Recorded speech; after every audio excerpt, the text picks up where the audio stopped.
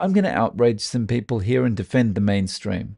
While I'm carnivore, and I probably always will be, there are some arguments from the other side that we should take seriously. So, where am I coming from? I've been on the carnivore diet now for about 27 months. When I first started the carnivore diet, I was pre diabetic and I was an alcoholic. I'm now alcohol free. I'm no longer pre diabetic. I no longer have arthritis. I no longer carry excess weight. I've got more energy. I sleep better. So many things have improved for me. So, given what I've just said, why would anyone not want to be carnivore? Well, I think there are good reasons to go carnivore, but again, the other side does have some good arguments that we should take seriously. And I found an article that I want to go through with you today that describes some of those. Okay, so this article is from WebMD and it's carnivore diet information. What is the carnivore diet? How do you do it? What are the pros and cons? That kind of thing. Now, for our purposes today, I want to go down to the cons list because they point out some really important stuff here. So let's go and have a look at the cons. Does the carnivore diet work? Carnivore diet meal plans, takeaways. Oh, hang on. I've gone past it. Here we go. Pros and cons of the carnivore diet. Okay, so we know about the benefits, more energy, better sleep, more strength through endurance, lower BMI, that kind of thing. All right, the side effects. Now, the first one they talk about is the carnivore diet doesn't align with the dietary guidelines for Americans, which recommends that adults get 45% to 65% of their daily calories from carbohydrates. And this is right. It doesn't align with the dietary guidelines that most of your calories come from carbohydrate. That's very true. They make a good point here. I think the thing that they're missing here is 45 to 65% of the population is overweight or obese and well on their way to being full-blown diabetic. But we'll leave that issue to the side for the moment. They have raised an important point there. Okay, so by cutting entire food groups, this diet could leave you short on important vitamins and minerals. For example, vegetables are sources of fiber, potassium, vitamins A and C, and folate. A lot of those things you will find in red meat. But this is where I say they make a lot of good arguments that we should pay attention to from time to time. For example, regarding fiber, you're probably not going to get much fiber from red meat. So when you're at that barbecue and you're eating that steak, you're not going to get fiber out of that unless, of course, the person that prepared it has put it on a paper plate and you accidentally eat the paper plate along with the steak. Anyway, let's continue. So not getting enough fiber in your diet could cause constipation. Another very good point. And I know personally, as a previous alcohol abuser, if you want to get wine out of the bottle as quickly as possible, you leave the cork in. That's exactly how you should do it. Eat the fiber, leave that cork in there.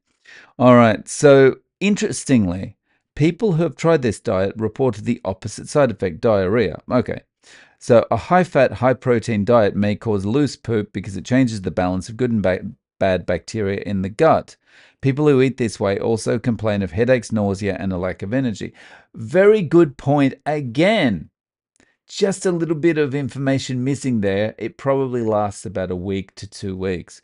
But very good point. You see, we have to sometimes acknowledge the mainstream gets it right.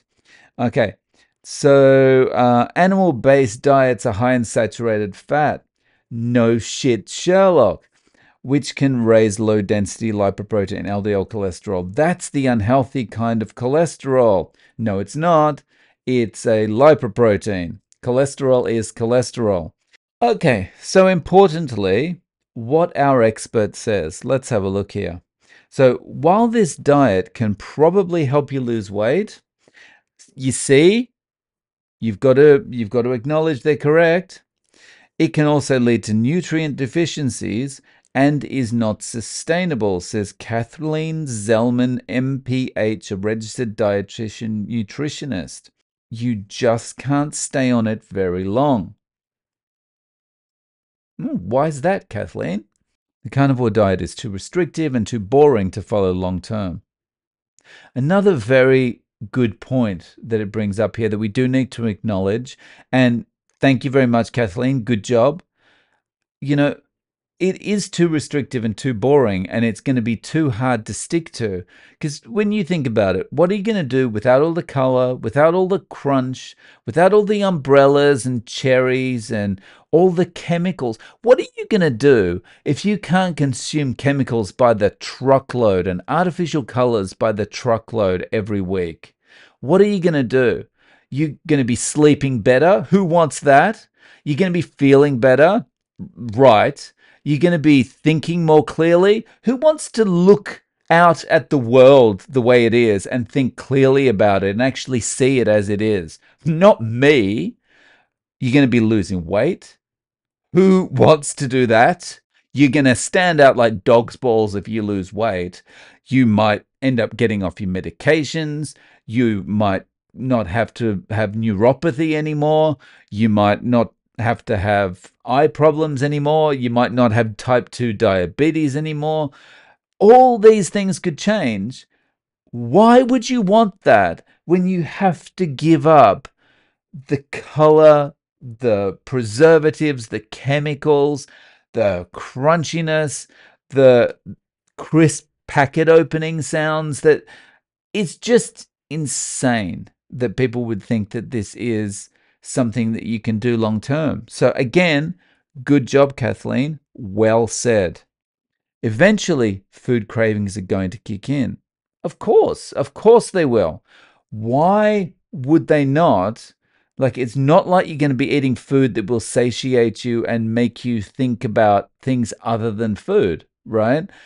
You can't not think about food right now. So, what is changing the way you're eating going to do about that? Absolutely nothing. Um, you're going to want a sandwich, right? You're going to want a piece of whole grain bread, and you're going to want to have some cereal, some fruit, or salad. Very good points, Kathleen. Guys, thanks for watching this tongue-in-cheek video. Watch this video next.